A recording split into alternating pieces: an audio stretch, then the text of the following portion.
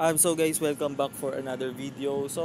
Ngayon naman po meron tayong tutorial about sa blue na settings ni Game Turbo habang in-game po tayo. So ito po yan, papakita ko sa inyo.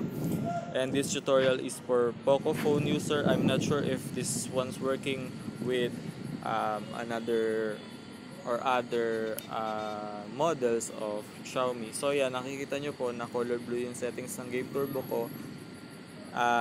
So para ma-achieve yan, ganito lang po gagawin nyo. Pero papakita ko muna sa inyo na pwede rin natin siyang ibalik sa color yellow na may limited na settings unlike dun sa blue.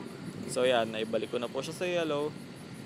And tuturo ko na po sa inyo kung paano gawin yung ganong settings. So first thing to do is go to settings, search for apps, and manage apps, and search for this system security. Search for security and clear data, clear all data, and once again search for security. And ngayon naman po ang i-clear nyo naman is yung cache, so clear cache. The same thing lang ang gagawin nyo po naman sa Game Turbo. So search for Game Turbo, clear data, clear all data. So to make sure nagagana po yung method na to, make sure na pagkatapos siya i-clear data si Game Turbo, kumonect po kayo sa Wi-Fi. So lilipat lang ako ng pwesto and medyo tatahimik tayo kasi medyo maraming tao. So wait lang guys.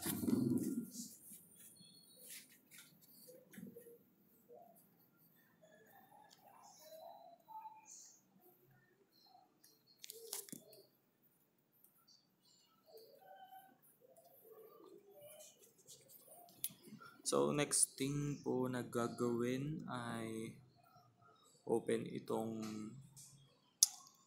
ano ba, kung ano man pong trip yung game.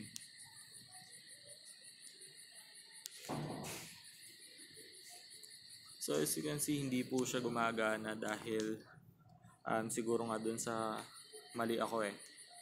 Kailangan nakakonect talaga tayo sa internet before lahat ng yon. So punta po ulit tayo sa settings, search for security, clear all data, manage apps, security,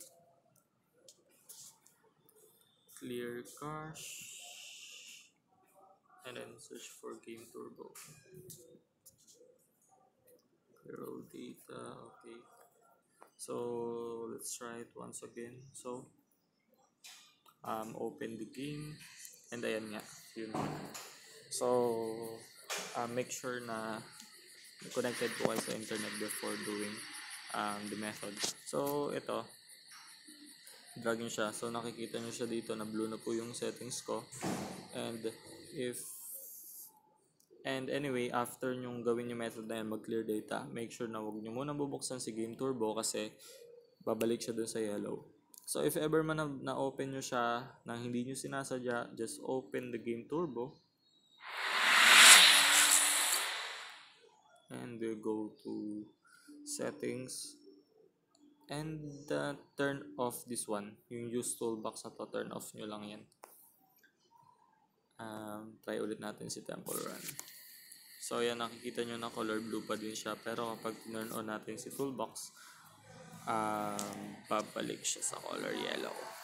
Yan. So balik lang ako sa pwesto ko. Medyo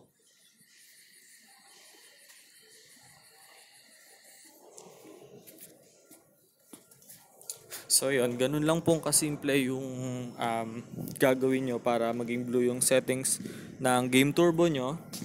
And for more tutorial regarding kung ano pa man sa Pocophone F1 and different kind of stuffs like cracks na ginagamit ng streamers, so yun, subscribe lang kayo guys. So, thank you and sana may natutunan kayo. Sorry, medyo humaba yung video.